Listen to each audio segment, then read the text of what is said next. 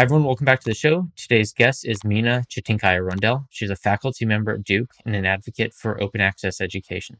She's co-authored 3 books that are open in statistics, and I've just really enjoyed reading a lot of her work. One of the first things I noticed about Mina was that, like me previously, she was straddling the Edinburgh to Research Triangle Park jump, which I thought was interesting. And then when I saw the cool work she's doing in open access education, I've been looking forward to having her on the show for a while. So to begin, Mina, welcome to the show. Thank you. And maybe we should just hop into it with we'll talk about statistical teaching a bit, and then we'll figure out once we have a grasp of that, we'll go into a little bit more of the open access education, because I think that that's really interesting. I always think back to my last year in undergrad when I had to buy my numerical analysis textbook. It was maybe 150 pages. It cost me $150, and the thing was just in tatters. Like it looked like it came out of a shipwreck.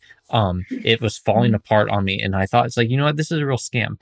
So when I see a lot of this open access education, especially what's available on the internet, and knowing from my own experiences where I got the most learning, which tends to be on online resources and monographs created by experts that are just out there for free. I thought that was that is very strongly shaped my opinion on these things. But anyway, so I guess the first thing is, there's a lot of chatter on what should be taught in statistics, and there's what should be taught for statisticians versus data scientists.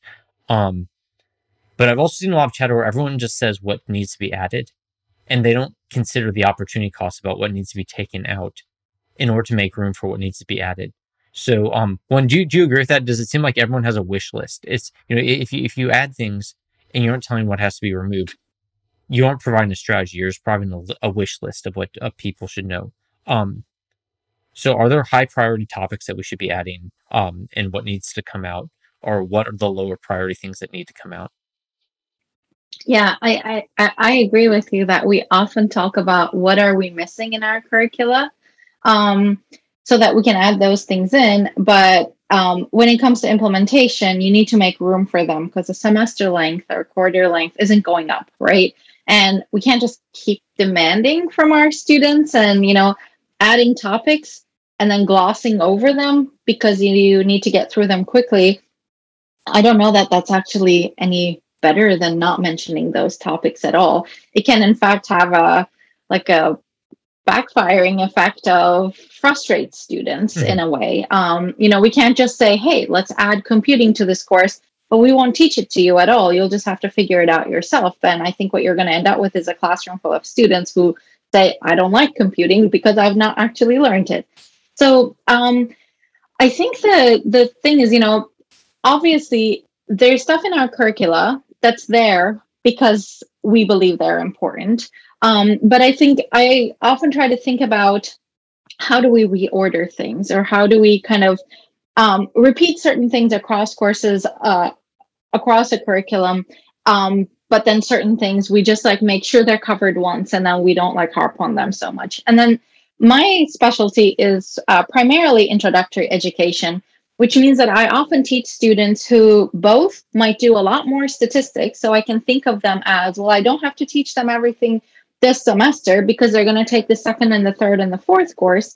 But also, there's probably a good chunk of those students in that large introductory classroom, whether that's intro-stat or intro-data science, for whom this is the only class they're taking. So we also need to think about, if this is the only class they're taking, what should they see? And in my opinion, one of the things that that comes up as, can we cut down on, is statistical inference. But this is not to say statistical inference isn't important. I mean, the notion of uncertainty is so difficult for humans to understand. Quantifying uncertainty is really difficult, and there's no one better suited on earth to teach this stuff than trained statisticians. So I often am thinking about, how do we reduce statistical inference in our introductory courses to make room for some of the other kind of concepts and topics that we believe need to be there, particularly for students for whom this may be their only stats course.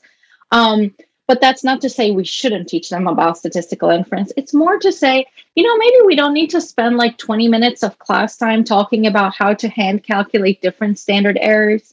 If you look at very traditional intro stat curricula or maybe even AP statistics curriculum, there's a lot of stuff about should we pull the proportions, should we pull the means, and what does that mean for the formula we need to hand calculate, or can we work through an ANOVA table by hand? You can't teach this stuff without taking some significant amount of time, because there's just like a lot of steps to doing them and teaching them.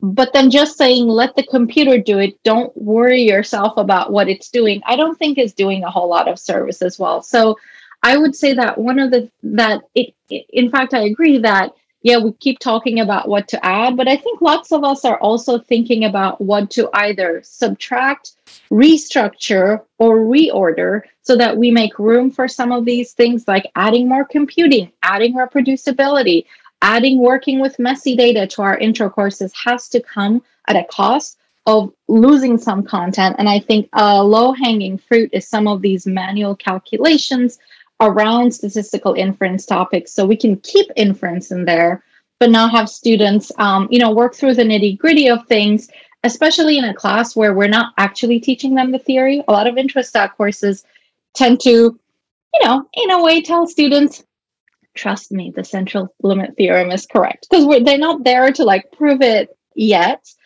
So we do try to simulate it and stuff and leave it there. So I think some of that stuff can be reduced, the manual calculations, to gain some time, and some of it can just be left to a second or a third course where the students will have had the mathematical background, up to date by the time they're taking, say, a mathematical statistics course, and they can get to see that again. So I like statistical inference. I mean, it's a huge portion of what we do as statisticians. I think it would be a huge disservice to our students to not talk about it at all. But I think we have ways of talking about it without spending so much time on it. And the latest book that I've worked on with Joe Harden, The Introduction to Modern Statistics, is a book designed for an introductory statistics course. And, we'd really try to take that approach to heart, to highlight the computational approaches like bootstrapping and randomization, and kind of reiterate whatever you're setting, whether you're working with means or proportions or medians or whatever, the computational processes will be the same. So hopefully we gain some time from each unit of describing a new test, because we say, well, we're just going to do the same thing we learned in the previous unit. And with that time that we gain, we're able to do a little bit more on working with real data, working with messy data, computing, and also modeling, multivariable thinking. I mean, those are really things I think lots of us agree need to be there in the curriculum. And yeah, like we need to take some stuff out. Otherwise, we're going to lose all the students because they'll get frustrated. Hey everyone, we're a few minutes into the episode, and this is usually the time for a commercial break. I don't have commercials, but I will ask two things of you. First, if you could leave a like or dislike to the video, depending on your preference. And secondly, if you leave a comment in the description. If you don't quite know what you would like to say in the comments, just let me know what you think about the episode so far. The reason that I'm really fascinated in Mina's work is because, as a podcaster, I'm interested in having access to a large number of conversations, a large number of ideas. I feel like Mina is also pushing that space forward and giving students and early career learners access to as much information as is possible. So that's why I was interested. If you'd like more episodes on open access education, specifically with regard to statistics and data science, just let me know in the comments below. If you don't, just let me know in the comments below. Thanks, and back to the show. Do you think some of the reason why these, for example, maybe the AP statistics curriculum really focuses on some of these hand calculations and things like that is because effectively the AP is for a test, and effectively that we are structuring our teaching around something for which we can then subsequently test the students. So effectively, part of what we're doing is we have to teach them something for which we can test them later. And unfortunately, a lot of actual practical applied statistics isn't something that you can uniformly present someone with a test. It's more just like you throw someone into the muck, then you see what they come out with. What are your thoughts on that?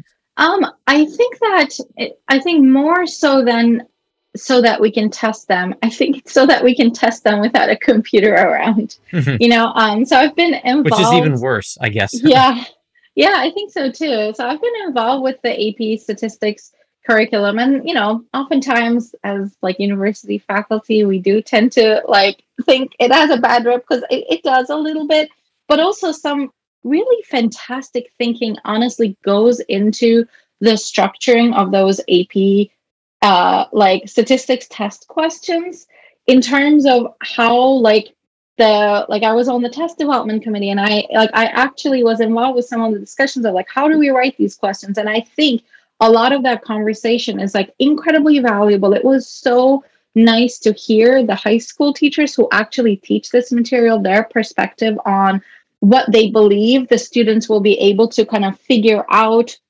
how we can push them in new ways of thinking and stuff like that. But then ultimately, when you put this stuff in a format where the only way students can express the correct answers is with a pen or a pencil on paper, and there needs to be some very standardized grading for it, they end up fitting back into these molds that look not like how real statisticians work with data. So I think a part of it may be testing, but I think a big part of it is also testing without a computer around, which basically means that they're not going to be working with the messy data as it comes. It has to be a smallish, easy to work by hand, and oftentimes looking only at bivariate relationships, because those are the ones where the formula, where you can kind of do things with formulas without talking about matrices and stuff. Then that ends up being somewhat of a dry curriculum. I mean, there are maybe some questions that might be really interesting that can be answered with a two-mean test, but not a whole lot. And then the other way of bringing in multiple variables ends up being, here's a regression output of a multivariable regression. Read it.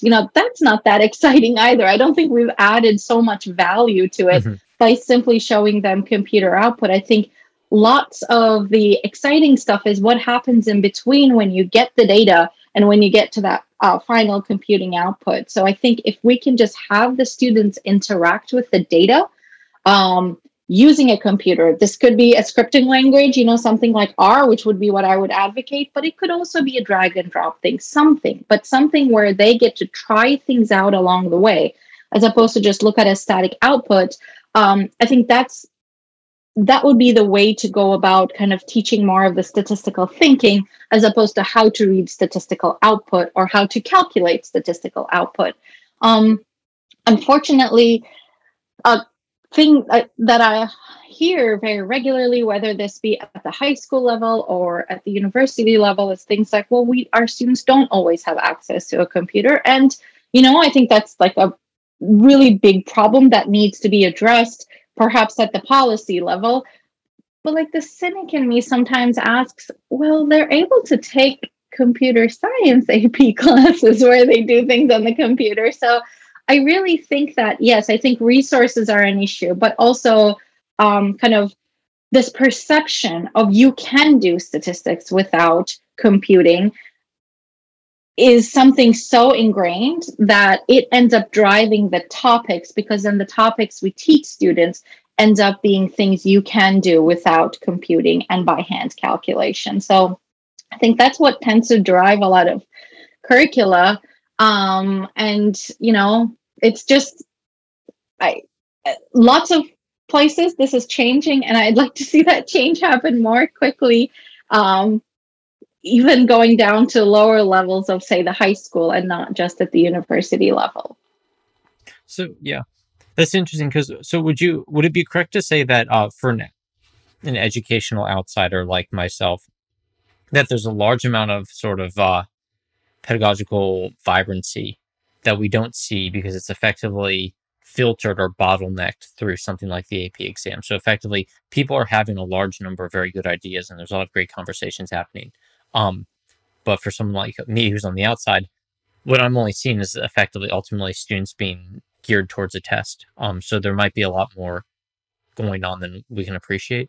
Yeah, they're being geared towards a test. And I guess, standardized tests are they're not the sexiest thing out there, but they exist for a particular reason and they serve huge numbers of students in a way non-standardized tests maybe couldn't. But it's the structure, the spirit of that test of like having to do it on paper, I Hmm. think is what ends up structuring a lot of high school curricula.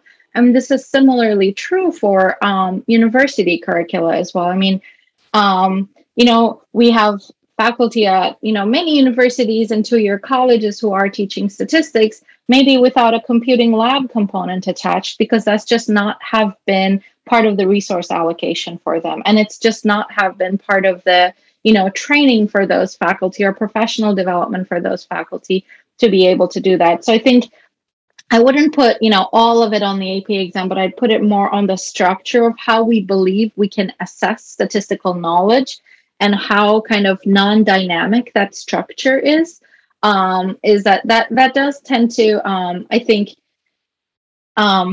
structure some of our teaching. And it's not that you can't assess any statistics course on pencil and paper. I think there are some you absolutely could.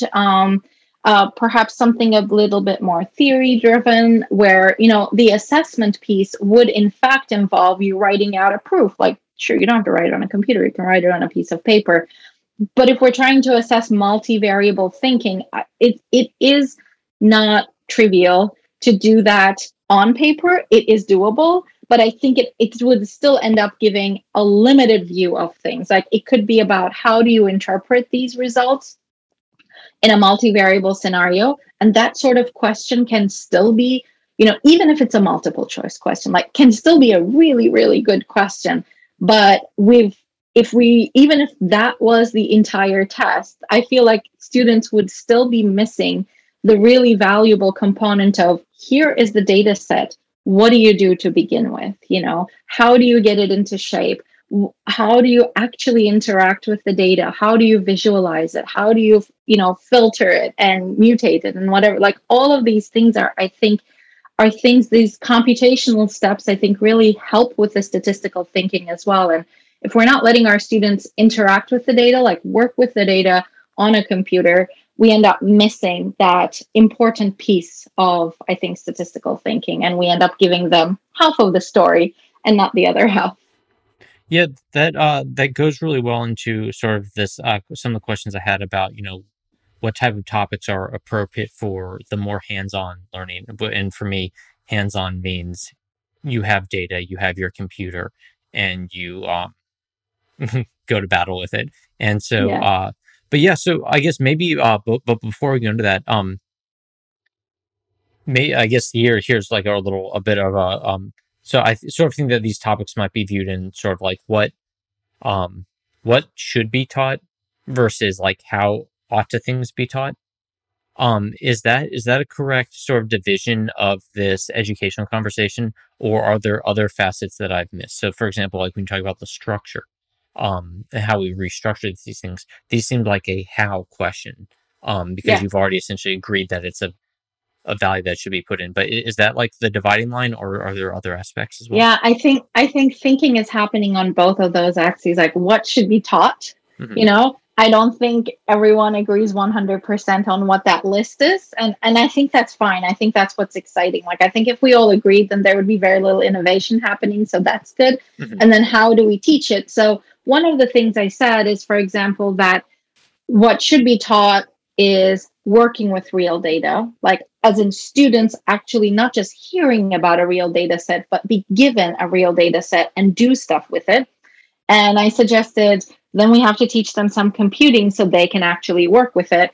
I will admit that I think that's the easy way out. I mean, I think that's a great thing. If we can all achieve it, I would be happy. There's also folks who are doing, some really interesting thinking about, can we teach this sort of computational thinking without a computer in hand? I don't know the answer to that question. It's a really difficult question. It hasn't necessarily been answered. But I think it is an interesting question. So now we're saying, okay, maybe we agree that statistical and computational thinking are important things to teach. And one way of doing that is while bringing the computer into the equation. But is there a way of doing this without that as well? So I feel like there's like work happening on both of those axes of what and how. That is exciting. I think that the other quadrant of, well, since we won't be teaching computing, let's also not teach computational thinking as much. I'm hoping that that's more losing traction at this point of, especially at the introductory level of statistics and data science education. And I'll also mention, I think, you know, there's this notion that you can't teach data science without a computer, but you might be able to teach statistics without a computer. I feel like I hear that a little bit or see that expressed in like how people structure their courses. And I disagree with it. I mean, I'm really, really excited and have both worked on and benefited from curriculum development for like introductory data science courses. I find it to be a lot of fun. I find it to be something really engaging to work on, and students respond well to it, and that's always nice.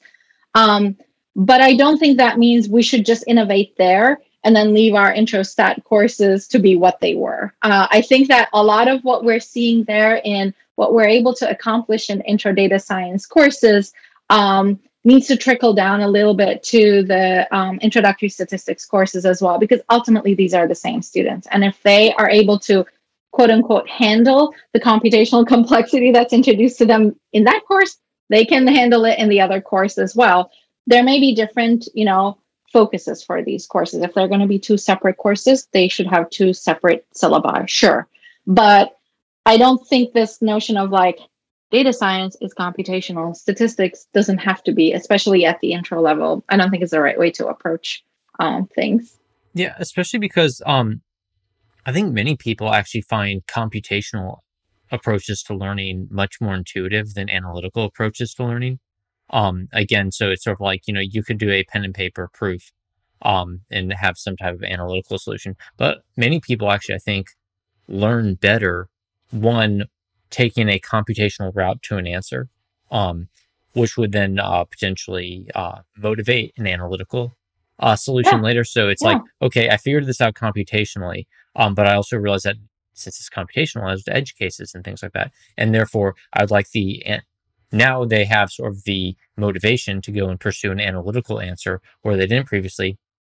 In addition to the fact that by solving it computationally, they now have a very good intuition about the right track or how they would actually want to formulate that analytical problem. In addition to the fact that I think people really just think differently. Like, so you might have some people who really appreciate that sort of analytical approach, and there's other people who have a much easier time appreciating the computational approach. I Um, agree. yeah, and just it's actually one of the things that I'm trying to just as a quick side note. One of the things that I'm trying to work on, and I have a friend who's working on a similar issue where we're looking at trying to teach certain biomedical engineering and biomedical data science topics from a purely computational perspective. So it's effectively it's a something of a niche field where essentially every student who's had to deal with this, they basically get sat in front of a blackboard or a PowerPoint presentation, and they're just given the analytical solution. And it's just sort of like handed down from the sky by the geniuses who you'll never be, that type of thing. And it's like, and then you wonder, it's like, well, why? Of course, these students can't apply these principles to a real life problem, because it does become a computational problem very quickly, and also they just don't. The analytical aspects are so complex that you're not going to get it on a once through. So they lack the intuition about how to actually be handling these and how to be applying these concepts in real life. So we have a bit of a hypothesis that if we provide students and we teach this from a different angle, from a computational angle, that there's some subset of the students who will actually really be able to thrive on this otherwise difficult topic. So anyway, we'll experiment, see if it works, and with any luck, because it is an important field. I don't want to give away too much now because I'll be talking about it later. But I am hopeful that effectively we can start taking new approaches to learn how students learn, especially given that many expert researchers.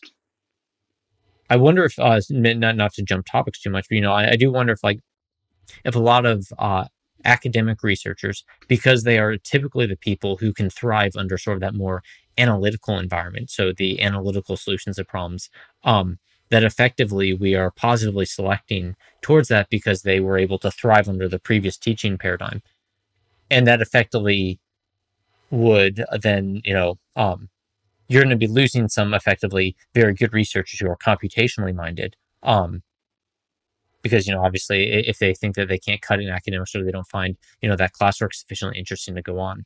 I don't have a huge amount of data other than just personal anecdote to base that off of, but there obviously are there's second and third order effects to teaching these ways, and some of them would tend to be self-reinforcing. Yeah, I agree. I mean, so I think it is true that, especially if we're thinking about like an academic statistics department, there's a very long history of um, valuing very highly contributions to methodology that tend to be a little bit more theoretical work. I think there's also a long history of more applied statisticians feeling like their work isn't valued as highly as some of the theoretical work. And then what I can say for myself is, or at least from my perspective, is there's also a long history of people who identify as their work primarily sits in the education area, as their work being thought of as different, even if not secondary, just different than like methodology and theory work. And so yeah, I think that I'm hopeful that we're seeing some changes there. I'm, not like saying everything has changed. It hasn't. But it is heartening to see, say, more and more publications that focus on how do you work with data? Like, what do you do when you have a messy data set? What are some good practices for reproducible computing and stuff like that? And at least I'm getting some traction. Now, do they get as much traction as some of the more traditionally valued work? Maybe probably not. Do they get considered the same way with an academic structure when it comes to things like promotion and tenure? Like that, those are all like very difficult questions to answer. But what I can say is that while things aren't like perfect, nowhere near perfect, it has been heartening to see at least the area, the subset of the discipline that I'm most familiar with within the education area, more and more kind of faculty, like junior faculty who are starting off and dedicating themselves to statistics and data science education, to be focusing on um, development of computational tools for teaching of computing, for example, or focusing on their courses on how to do better computing, how to do reproducible computing and stuff. And I think that lots of curricula are offering courses like that. Curriculum guidelines cherish courses like that. We are able to see how students who go through these sorts of courses, like computing courses, are then expressing that they do well in their capstone or thesis projects, where there is a theory and an applied component as well as the computing bit. So I think that feedback loop has been great. I was recently working on like reading through our exit interviews from Duke from last year in preparation for some faculty meetings, and it's students love our statistical computing course, for example, and like they really say, they're like, we can't believe this is not required. And it is a newer course. I think it's maybe like last 5 years or something, which is nice to see that they are able to see the importance of these as well, because they're able to see when they apply for jobs. That's the sort of skill that's being needed. So I am encouraged by computing being a formal part of statistics curricula. I think we need to push it further. And we also need to make sure that faculty who are teaching it, their time is valued as well. They're not just teaching things you can pick up in an afternoon. Like there's a lot of thought that goes into kind of structuring that sort of curricula as well. And the thing that I hope to see more and more of is that I think that lots of educators and statistics faculty in general are on board with including like a course on it in the undergrad curriculum, including a course or two on it in the master's curriculum, but we don't see much of that in the PhD curriculum. I think we often think of our PhD students as, look, they've made it this far, they're clearly dedicated, let's teach them the important stuff, which is the theory, and they'll figure out the computing. And some do, because they are incredibly motivated individuals. So that thing that you were saying of like, I wonder if there's like some selection bias because the faculty tend to be the people who have thrived.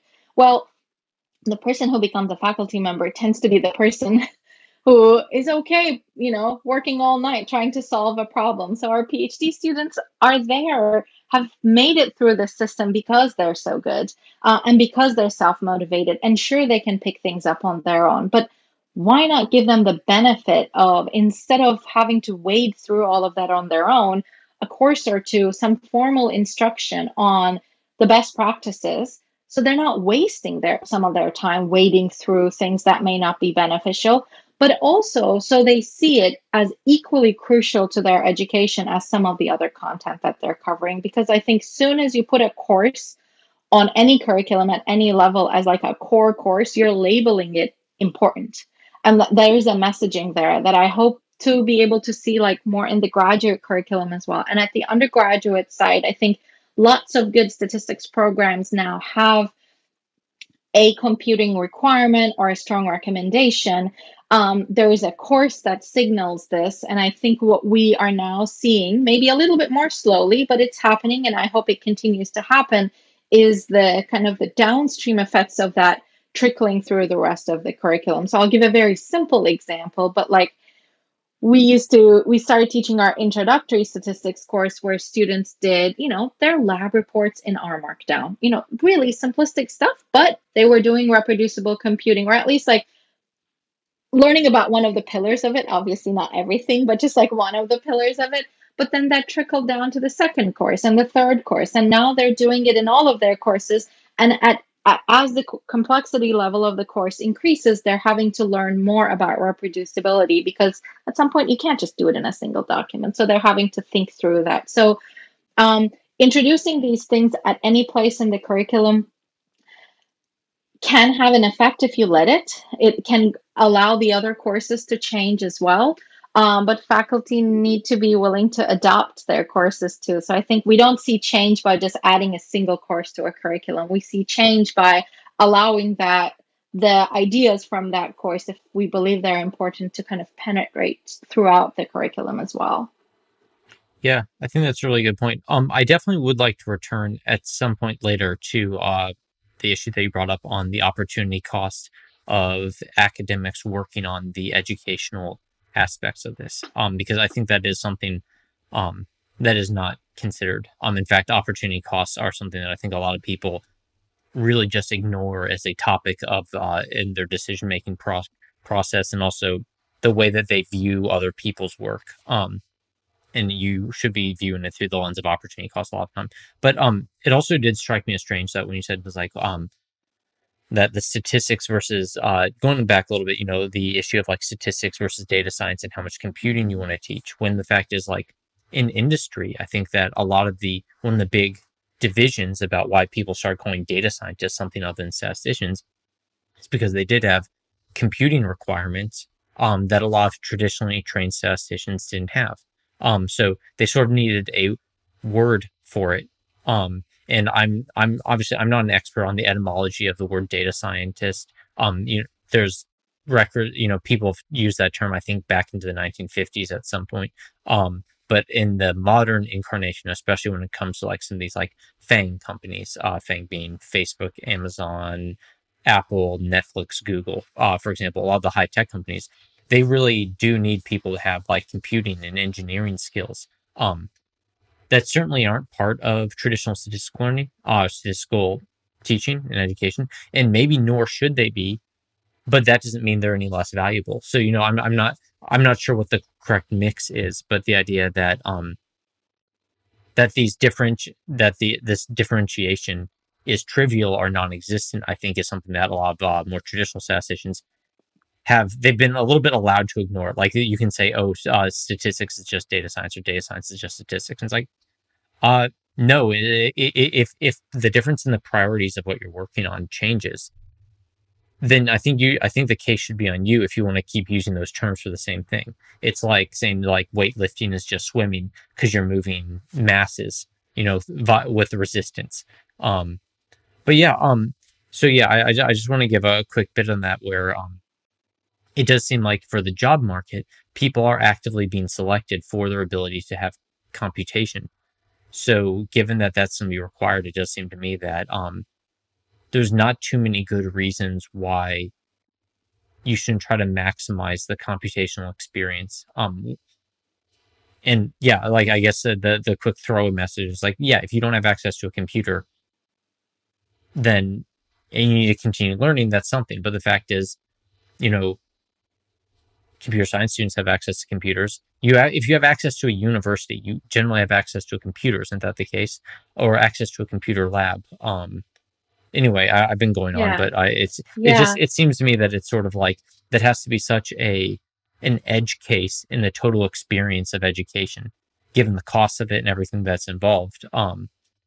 That a student lacking access to computation. I mean, you can even find it online now. You can have online, like you don't even need Right. the stuff. And again, Right. to get online, you need a computer. But Yeah. So, I mean, I think that, I don't think anyone is necessarily trying to, generate statistics majors who are not interacting with computers at all. I think the whole not everyone has access type thing, it tends to present itself more in the introductory curricula, and that tends to sometimes be driven by the size of those courses and the audiences they serve. They generally tend to serve more than just statistics majors, which tend to be not huge on campuses. But people who need to take a stats course is a large number because it's an important topic, and that's a good thing that that's a large number. So I think that throughout the curriculum at some point, yeah, you need to do computing comes into play. But I think in the past we used to say, and you could just kind of figure it out, and now we're saying more, and we'll teach it to you. And this notion of, and now industry, and I think academia too, values these skills highly. So can we teach you more? Should we teach you more technologies and stuff? And sometimes uh, of us tend to think, oh, yeah, well, then they can just like go double major in CS. But I think there's something to be said about teaching, data sciencey things under a statistics curriculum as well, whether that ends up being like a lot of universities do things like a certificate or a concentration or something like that to provide a pathway for students who prefer to go that route versus a different pathway for students who may want to, concentrate their electives on something a bit more theoretical or mathematical. So it's nice to provide these pathways to students. And yeah, I don't necessarily think statistics is like the same thing as data science per se. Um, it's also not my like favorite topic to talk about, like what exactly it is, but it's there a are ratty differences. topic. Like it's just Yeah, like there's almost nothing. Unfortunately, I'm going to be going and talking about this a little bit more, not in this conversation, don't worry, but some of these issues. But it is sort of just a mucky. I'm not sure how fruitful it will be or if any good can come from it because people are opinionated. Anyway, sorry. Go on with what but you're saying. but I think there are interesting problems that a statistician's perspective would be so valuable that I don't think we can just leave that arena to be somebody else's, and we don't anyway. But like one of the good examples that comes to mind is that, like you mentioned, some of these like companies with like huge amounts of data. Well, they tend to do some, things like A/B testing or whatever. Fine. Like that notion of comparing two groups is a very statistical thing to do. But then how do you do it if you have data not stored in a single file, not stored in a single server, like distributed across? Like, or what do you do in scenarios where this like true random assignment is not possible? That all of a sudden becomes both a computational problem, somewhere where you actually need to understand, perhaps even to the level of data engineering, um, but then also need to have the statistical perspective on it. And generally, teams work on this, right? Not Yeah. an individual works on it. But being able to thrive in a team like that means that I think part of your education should have touched on it, or part of your on the job learning needs to touch on it, one or the other. And so I think that if we're able to provide educational experiences to our majors who are, graduating with a degree in statistics, who also can at least carry a conversation around topics like this, I think that is hugely valuable. And that means, providing a pathway for them to be able to take courses like that, even if it might not be what we would think traditional statistics, there are very real applications out there where we definitely would want to have someone with statistical expertise Hmm. in the room making decisions around them. But you don't just get to work on those problems if you don't even have the right vocabulary, you know? So we can't just say get in a team and you only bring the statistics and someone only brings the data engineering and somebody brings the software engineering and you work together. You need to have a common language to be able to work in a team like that, which I think means your education needs to touch on all of those a little bit. Yeah, you definitely need to be able to meet people part of the way. Because one thing that I've noticed, and I've been talking to some other people about this, where when they're trying to communicate with other technical experts, so people who are very skilled in different technical fields, but not their own, that we're always trying to essentially create a connection from what the person's talking about to what we know.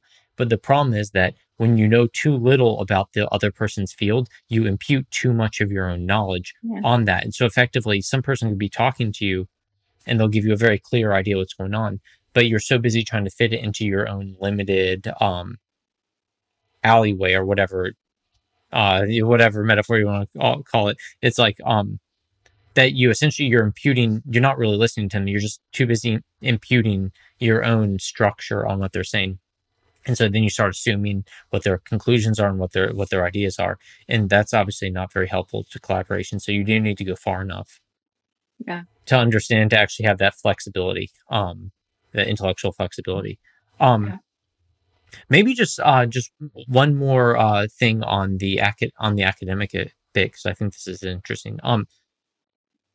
Are there certain topics, you talked about the capstone projects and things like that. Are there certain topics that are better for the more hands-on type learning, the hands-on exercises, um, the more computational exercises? Even if you just notice that like certain things, for me, I think, for example, statistical inference is at this point nearly impossible to remove from computation.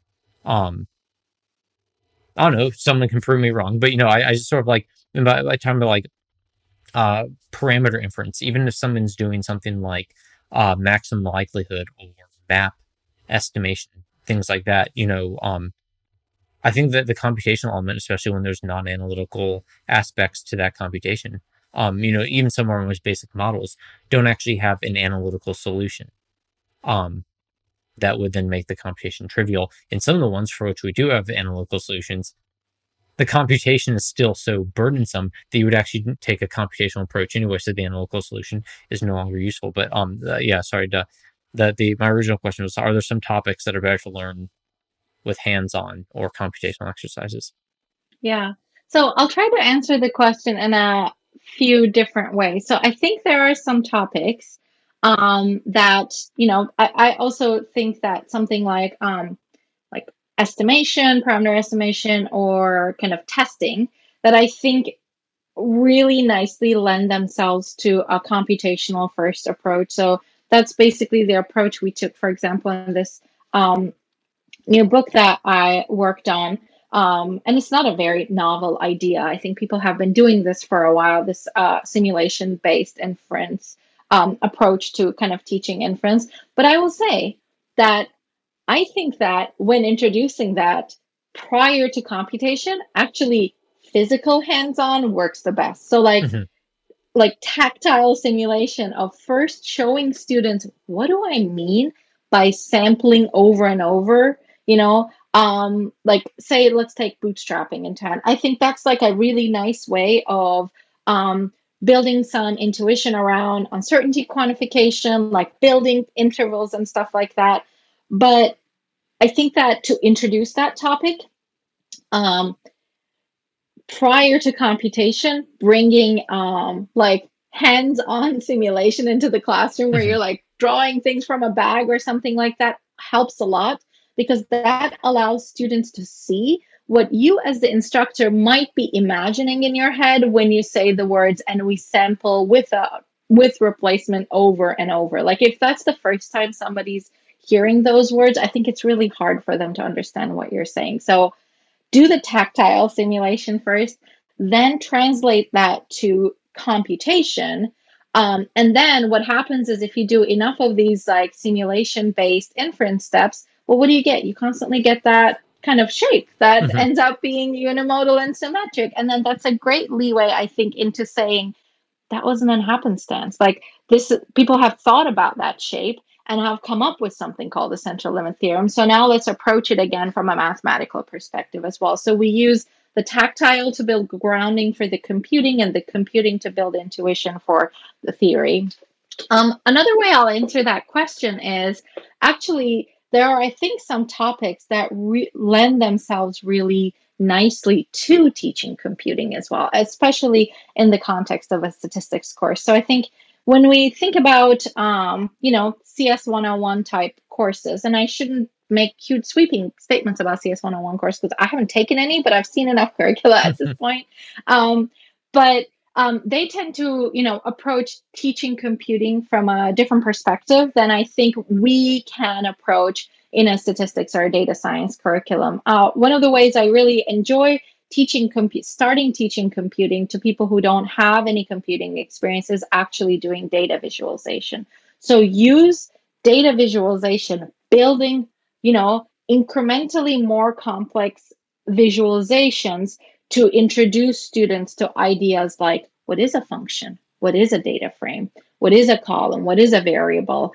What does it mean to, have arguments in a function? What does it mean to build things in layers? What does it mean to debug things when they don't work? So, like, I think that the seeing an image as a result can be very satisfying. Being able to talk about what the data is saying based on that data visualization um, comes easily to people, perhaps too easily. They might end up making overarching statements based on what they see, but we can kind of like correct them along the way with that. But I think that's like a topic that lends itself to both teaching about data and thinking around data and teaching computing to students. And so I think curricula that start by teaching statistics, data science, and some computing, but starting with data visualization tends to, really grab students in. And some of the, like when it comes to practical implementation, some of the, exercises you can give them. Make this picture, make this plot, like figure out how to make it. But we're telling you what the answer will be. Actually, is very similar in spirit to a more traditional computing course exercise, like write a function that when you input X, it gives this number to you, right? So we're again telling students what the answer will be, basically, and we're having them think through the process of building that. And I think that that's a nice way of kind of getting them in and getting them excited about learning about the computing. And so the learning about the syntax and the computing ends up being a nice side benefit of teaching data visualization. Yeah, that's actually a really interesting point, and it's a lot more. It's actually it's a very fleshed out approach to some sort of a little bit of neuron that's been firing in my head. Where basically I've been trying to help a number of software engineers and people in the more software oriented technical skill sets get their foot in the door with data science, and they're interested in machine learning and AI and data science and things like that have come to me asking, it's like, well, where should I start? And one of the things I first suggested to them is like, start out with visualization.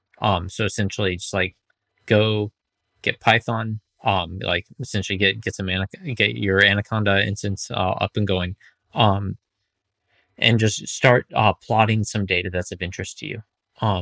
And one, because first of all, these people have coding skills that would actually exceed mine.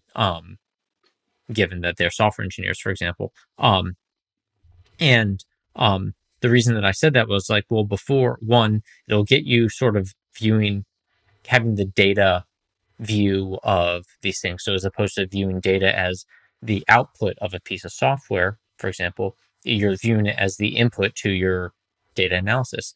And so one, instructed them to start looking at data, plotting data. One, because also it's just helpful if they understand the data that their software is creating. They're just they have an immediate win, that they're already a better software engineer than they were before. But the other reason was because I told them, well, if you want to use like statistics and prediction and things like that, those are very formalized approaches to the data. So when you're doing a prediction, you're saying, here's a very formalized construction of how this data interacts.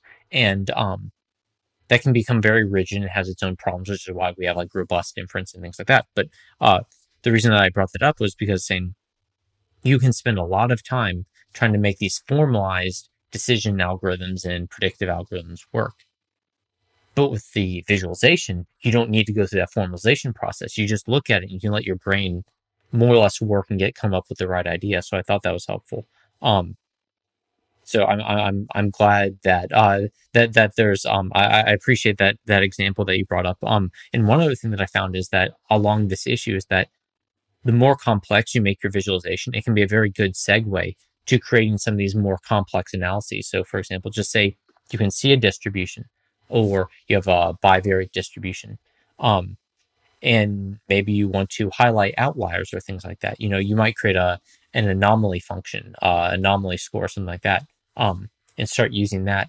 And you can immediately see how it interacts with your data. And I think that those things, one, they're very practical, but also it helps bridge the gap that these things don't seem like they're being handed to you from out of the sky. Mm-hmm. It's like, Mm-hmm. oh, you just basically get handed this problem and you want to increment on it.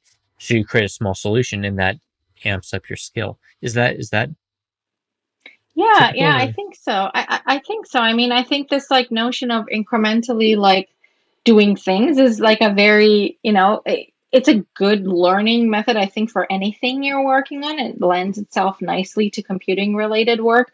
And I agree that like I think, humans generally have some intuition when they look at a data visualization. Now, this is not to in any way to say like you don't need training on data visualization. I think lots of researchers who work on data visualization problems show that how humans can also misinterpret things, either because of their lack of training on the part of understanding what the picture is showing, the graph is showing, Mhm. or also because of the choices the developer of the data visualization has made that can be misleading to the audience. So I don't think anyone is going to be like an expert in interpreting a data visualization on day one, but I think that I think it would be fair to say that if on day one of learning about data, one option is you show a data visualization to a learner, and the other option is you show a regression output.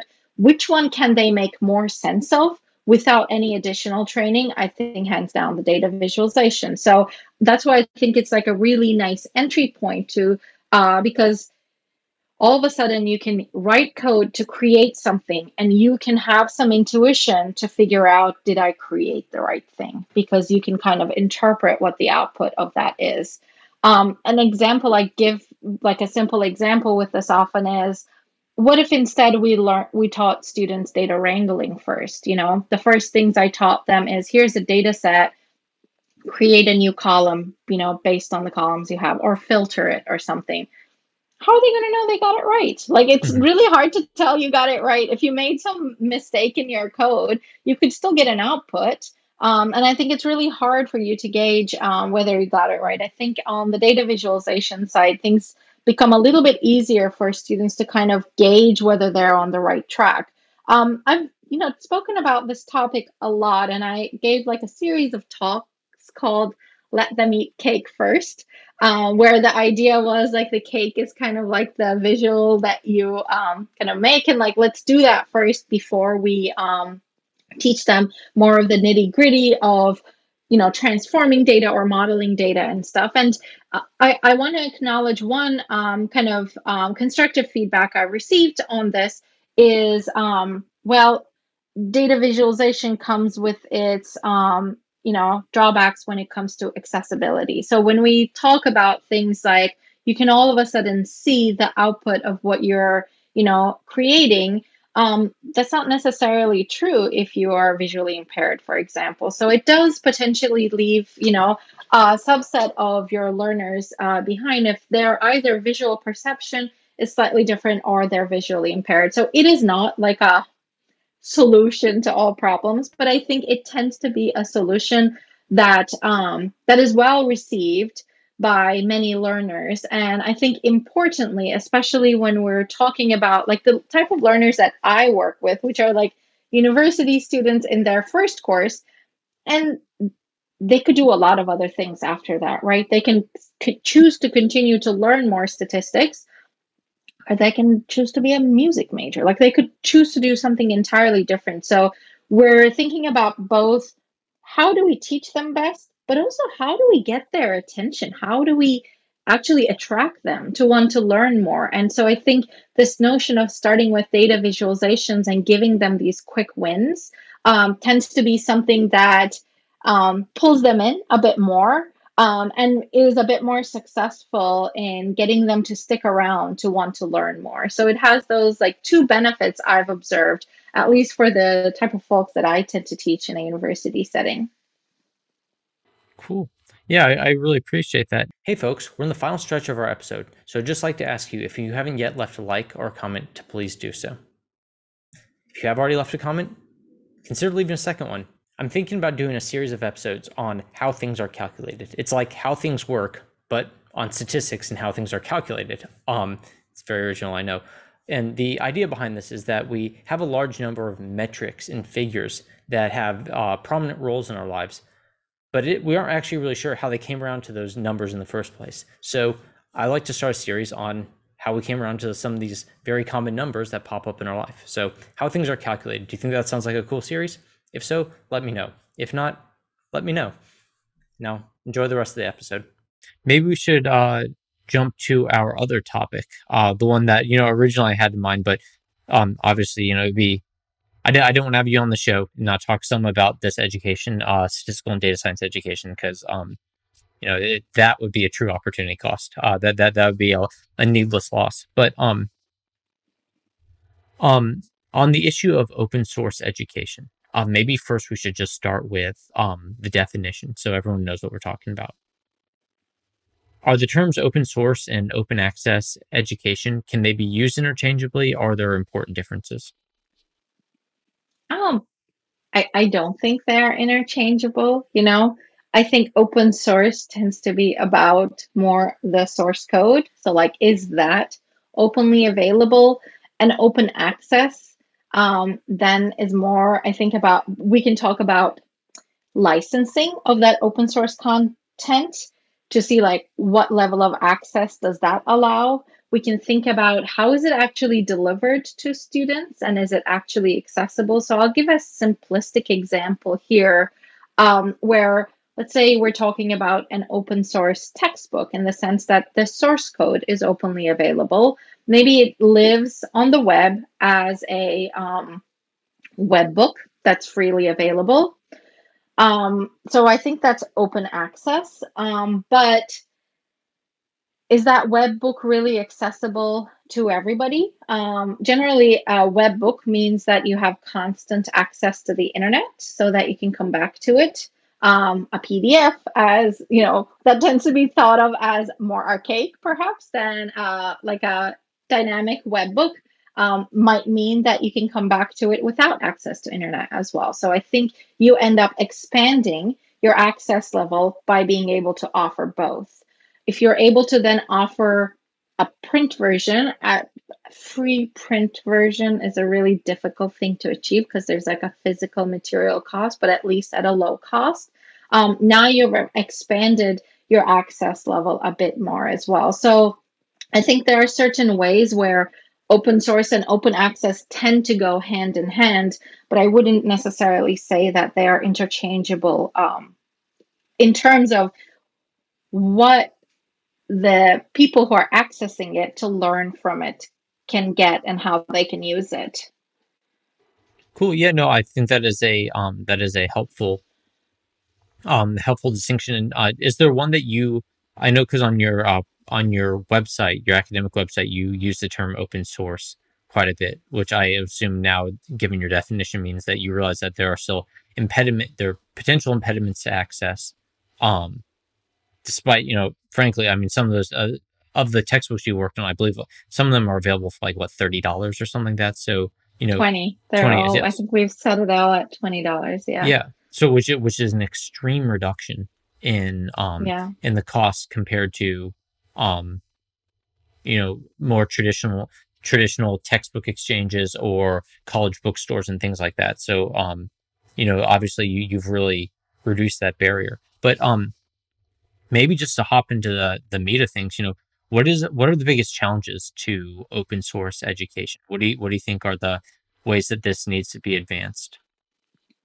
I think there are a few, as someone who's worked on this open source education project for now over 10 years. So we started this in graduate school. In fact, my kind of uh, partner in crime here and also friend David Diaz, like he was kind of the idea behind this open intro project, and him and Chris Barr had started it, and I kind of joined to like develop content first, but now it's been mostly David and I leading the project.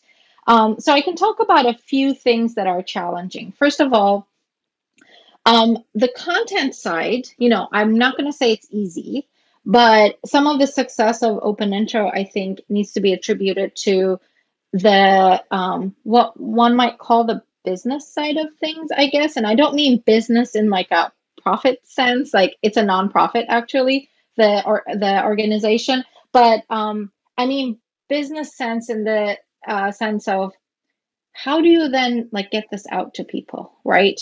Do you have a website that looks semi-professional that an educator from another corner of the world who may not know your name will come across and trust it that it's not just going to go away? So I think with open source, I think maybe products in general, but maybe less so in software than I feel like in educational resources, there's this feeling of can I trust it? Hmm. Which I find a little bit odd because I don't know why.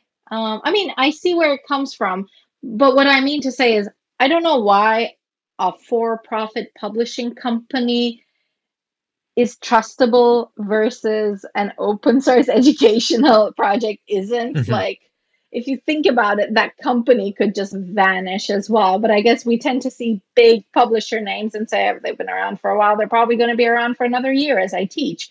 Hmm. And I don't think that's a bad assumption. But I think that open source educational materials, lots of folks approach them with, what if the rug gets pulled under my feet like in the middle Hmm. of the semester and the textbook just disappears? And I think that lots of people who work on the development side of open source educational resources have no intention of doing so. I Yeah. mean, they've already decided they're going to pretty much make no money from it, but are interested in doing it anyway.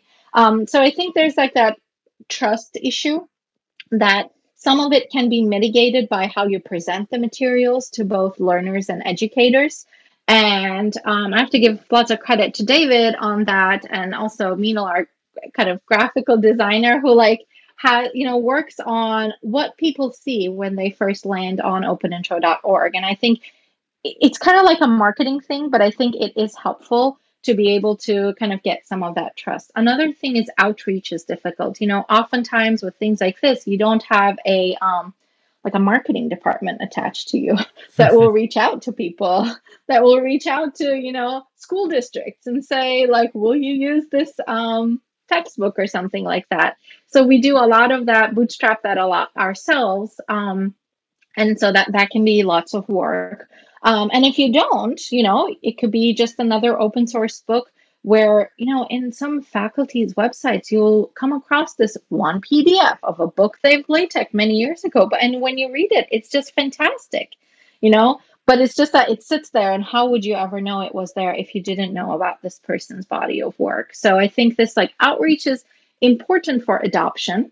Otherwise, you might be an open source educational material creator who uses it yourself, and the only other people who use it are people who have heard about it from you or happen to stumble upon it. And that will end up inevitably being a smaller group than who you might be able to reach if you do a little bit more work on the outreach side. But those hours aren't free. So, there's like time that gets sunk into that as well. And then the other thing is the publishing side of things is, non-trivial, right? So for example, we are able to offer the textbook, the paperback copy of the textbook at a low cost, and that should be indicative of how much does it cost to actually print a book. And in fact, it does have a little bit of a margin on that $20, about $4 or $5. that goes back to the nonprofit, to Open Intro, that gets used for things like we send free textbooks to teachers who ask for a desk copy. We use some of that money also to be able to pay for the time of folks who will be doing things like teacher verification. So we have like this verified teacher system that they can get access to solution manuals and stuff, and that takes some time. So all of that goes back into the operational budget.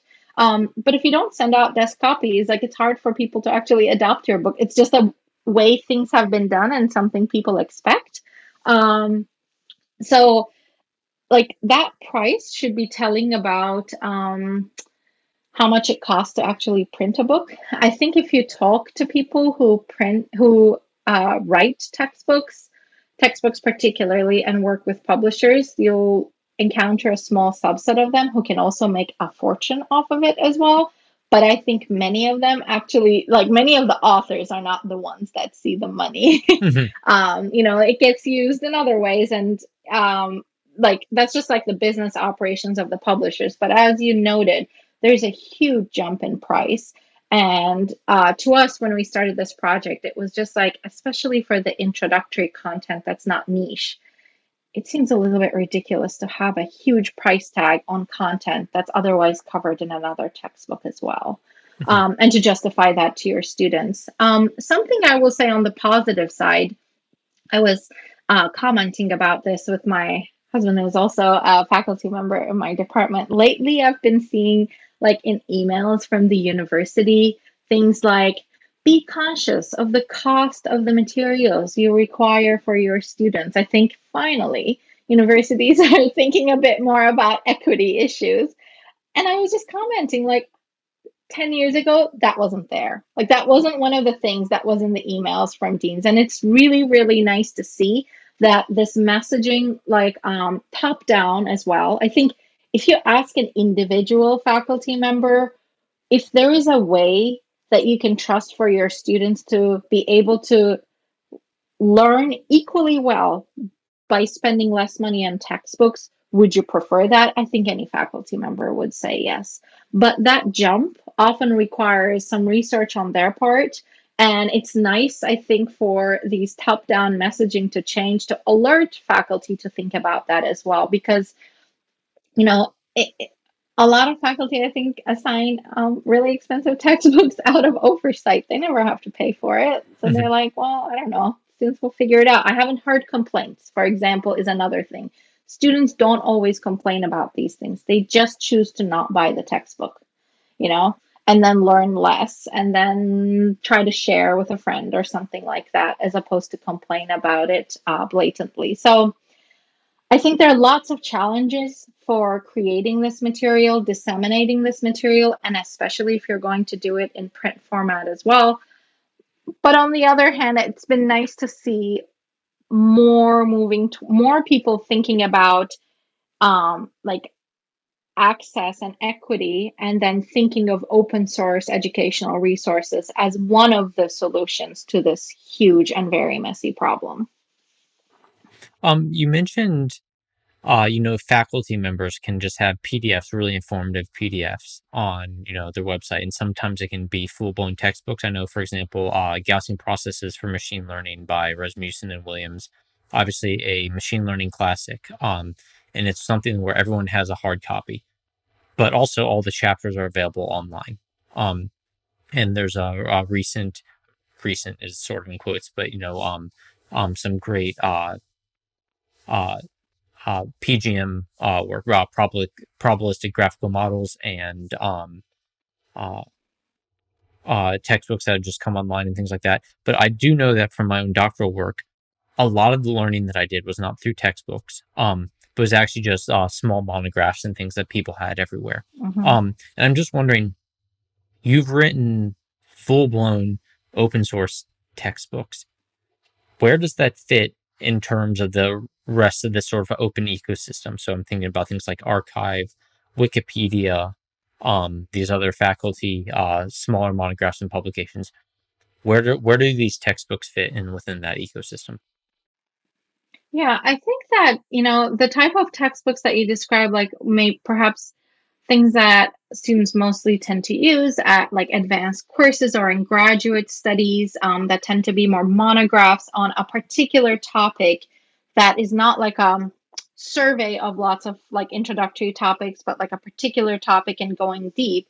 I think those sorts of things being available freely online has existed for much longer than introductory textbooks, which is like a big business with Mhm. like a huge price tag on it.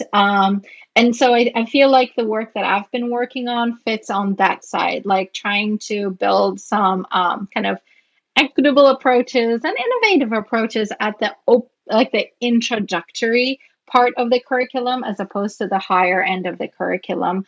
And their textbooks, right? So we wrote. I have been involved with 4 of the textbooks, but we also have other textbooks. For example, we have an introductory biostatistics where 2 authors, Dave Harrington and Julie Vu, have kind of adopted the textbook that we wrote, because the license allows for it, by taking some of the existing content and then rewriting some of the others to make it a better fit for a biostatistics curriculum. And so there's both, like, there's also other open intro titled textbooks where I'm actually not an author. We just get acknowledged as, this is based on previous work. And so I think that's like a really neat approach because the license allows for people to do that. So we're able to kind of reach bigger and bigger audiences, without just a small number of people writing more textbooks, because that's not really like a scalable approach to things. But the textbook alone isn't sufficient. So I talked a little bit about like teacher support and whatnot, but we also have on our package, we have computational labs, we have sample syllabi we distribute with it. So if you're especially thinking about adoption by a larger, you know, group of educators, the sort of material that you're producing. And I feel like this is particularly true at the introductory level. It is really helpful to be able to offer like a full slate of like, and here are the lecture slides that go with it, and here's a sample syllabus, and here's a sample exam. Not because anyone's going to use all of these things. I mean, lots of people are going to prefer to create their own or make it their own, but it's helpful for them to see how could this textbook actually fit into a class that I teach, as opposed to just taking the textbook and then building a whole class around it. Very experienced educators will have no problem with that, but people who might be like newer and generally intra courses, are one of the ones that get taught by like newer faculty, I think really appreciate being offered like the full slate. Mhm. Yeah, so it's really cool that the idea that by virtue of these things being open source, that you can essentially proliferate around different application areas.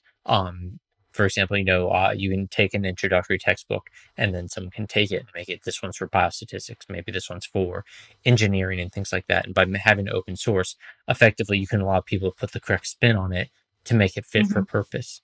And I've actually seen that. There's I'm not sure if you've heard of him, Jose Portilla, who does a large number of Udemy courses. And effectively, Mhm. he has these modular Python and R introductory segments that he puts into all his courses. So effectively, you have that baseline value, and just it's like cut and paste value that everyone gets. Um, would it be on the issue of basically people adding on to these things? Would it be naive to think that we could massively increase the number of open textbooks just by having more faculty members, getting together, creating like individual chapters, individual monographs, sort of helping create the modules from which we could then modularize these things? Is that naive, or is that reasonable? I wouldn't call it naive, but I think it's harder than it sounds. This Hmm. idea of, so I think this notion of modularity is something that comes up a lot as a solution to a lot of problems when we start thinking about scaling things up.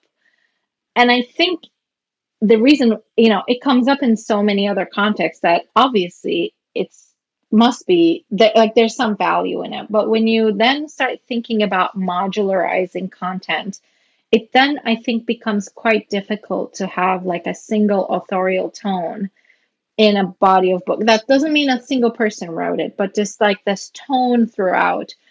And learners really like being able to see that. They don't want to start reading a textbook where chapter one sounds like something and chapter two all of a sudden has a completely different approach to it. So I think modularization can work if somebody or some buddies will then be responsible of bringing things back together. And that's actually so much work that those bodies sometimes are like, I'll just do from scratch myself, you know? So it's not easy. So I think basically what I'm trying to say is that I think that's an approach that works if you have the right infrastructure to support it. But for it to be successful, it is more than just building like with Lego blocks. Like I think about it as, all right, I got my blocks, I built my house, and now somebody needs to come back and look at it and restructure it, with one vision to actually make it learnable from. And that is not an insignificant amount of work.